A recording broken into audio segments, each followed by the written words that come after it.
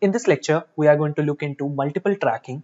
All right, so this is basically a feature of Vuforia where you can track multiple markers at the same time. All right, it's a this one is really useful whenever you are making an AR book. All right, whenever you are making games, so this feature helps a lot. All right, like for example, if you are going to make an AR Pokemon game, right? So within one mobile there will be there will be two cards, and you would be scanning those cards and make and two Pokemons would appear, and you would make those two Pokemons fight each other.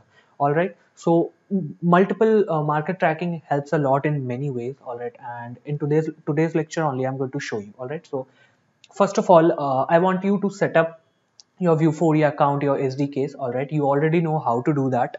I have shown you in my previous video. So if you are confused, you can watch that particular portion again, and if you have any doubt, you can comment it down in the comment section. All right. So without any further delay, let's get started. The very first thing you have to do is click on this main camera and delete it. All right, because of course we don't want the main camera. And one more thing I would like to do is to stack this game window to the side. All right, to the side of my scene window, so that I can see whatever thing is happening. All right, so yeah, so just wait a few seconds. All right, cool.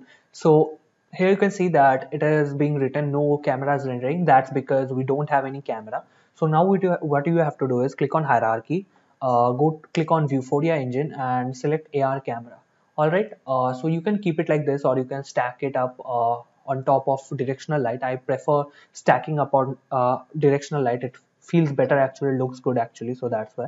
It's just a personal preference. All right, and now what you have to do is click on, I means right click, then again click on image target. All right, select a marker right from here, click in the image target behavior, click on from database, and select the database. For my case, the database is first AR app. All right, and the marker I'll be using for this is M1, and let's name the image target as M1. All right, because I'm using the M1 marker. All right, so yeah, so here we got our very first marker. All right, I will be placing the 3D models later on. First, let's set up our second marker.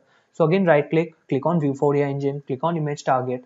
All right, then again name it M2. All right, so then again in the inspector window only you will get type, select it from database, then select the database that is first ARF in my case, and take this M2 marker that I have. All right, so you will get the marker what you have named after. All right, so make sure you do that. Now we have two markers in place. Now the problem with that is if we try to show one marker. All right, if we try to show one marker at a time, then means let's say for an example. All right, I'm using this app. All right, and now I want to show that total how many, means I'm trying to means track both the markers at the same time. All right, so I'm trying to do that, and of course that wouldn't work. All right, so to figure out this problem, we have a solution. All right, so currently the problem we are facing is it will only track one marker at a time. All right, but we want to track both the markers at a time. All right, so we are going to go to that feature, but first of all let's set up our 3D models. All right, so right click not right click, I already have the 3D models. All right, I have one dinosaur 3D model, so I'm just going to import it right in here. All right, let me reset its transform. All right, so here we actually got the dinosaur. I know it doesn't look that good. I just choose one random from Sketchfab. These are OBJs, and believe me, I don't want you to like use OBJ files. All right, I want you to use uh, GLTF files because they have better quality, better texture quality, and all those things. All right, that's the major reason. But for the sake of this tutorial and to make things work fast, so I go got to go for this obj model. All right, now there are some materials. All right, so I will create the materials. It's pretty simple. Here you can see there are multiple materials in here. Albedo. So what you can do is right click in the texture section and create a dinosaur material. So here I created a dinosaur material. Now try to find where is exactly the, means this is the normal map, right?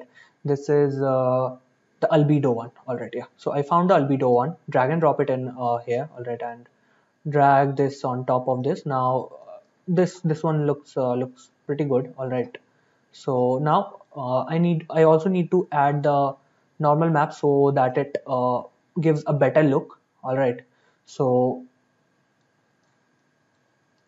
yeah, it's looking really great. So I currently I've click on fix now because it is not being marked as a normal map. So what this fixing process would do is it will fix that texture to a normal map. All right, so just wait for a few seconds and this process would be done. All right, now let's see, we have ambient occlusion, we have metallic texture. So let's apply the metallic texture first. All right, so here we got the metallic texture, but actually let's remove the smoothness. All right, then here we have the roughness. All right, so and then where is it? Yeah, there's another albedo one. This is maybe for the eye, so I'm not going to go into that much. So for now this thing looks good. All right, so just as our model is ready, so what you have to do is put this model under the hood of M1, that is make it a game object of M1 marker. All right, so for now our this model is set up.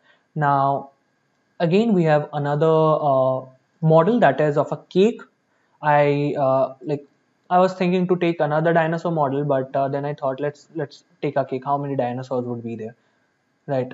So now I need to bring the scale up. All right, so I'm going to make it 50, 50, sorry, 50, and here goes another 50. All right, so this seems pretty big. So I would scale it down a bit. So don't worry. Okay, yeah, this thing looks good. All right. Okay, cool. Now I wanted to save this. All right. Save this and simply drag and drop this inside the M2. All right. So yeah. So now here one thing we would be seeing is, all right, one problem we would be seeing is that whenever we are going to like play this scene, what would happen is we only one marker will be detected. All right, if we feed it two markers, all right, then it will only detect one of it, because we haven't set up the settings that is needed, right? So that's what we have to do. Click on AR camera. All right, then click on open view for your configuration. All right, so here you can see here are multiple options, and the one that would be our preference is that this one, maximum simultaneous tracked images. All right, so and there's another one, maximum simultaneous tracked object. So basically the first of all, let me tell you what does this two does. Basically currently you can see one is written there. All right, and that means only one marker or only one object would be detected, all right, at a time. So what we have to do is we have to increase it to how many like to as many as, means as many numbers as we want. All right, like let's say if we want our app to detect four markers at a single time, right? So we can write it 4 in there. All right, or if we want it to track 4 objects at one time, then we can write 4 in the object section.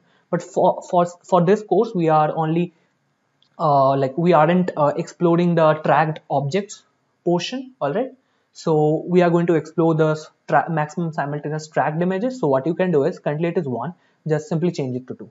All right, so that's how it's going to work. All right, so it's pretty simple as that. There's nothing much to like exactly scare about.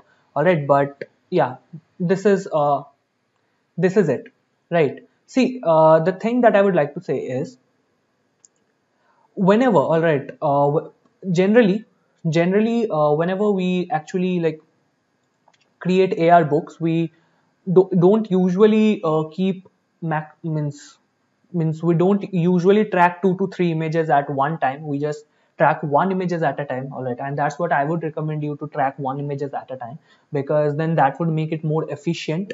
All right, or else the UI might get cluttery if you don't manage it in that way. All right, and that gets a bit more complicated. So I always recommend people to like for AR books, all right, for specifically AR books, try to use only one marker, means set the maximum simultaneous tracked images to one, because at that point you guys will want to exactly use, all right, to exactly use one marker at a time. All right, so let me show you. All right, let me show you.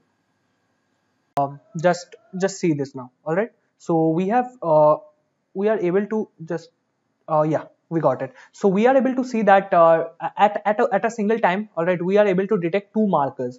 All right, so that is what how it works. All right, so I would recommend you to try play with this feature more. All right, so that you explore more new things. All right, so yeah, that's it. So that's it for today's lecture. All right, so see you in the next lecture. Thank you.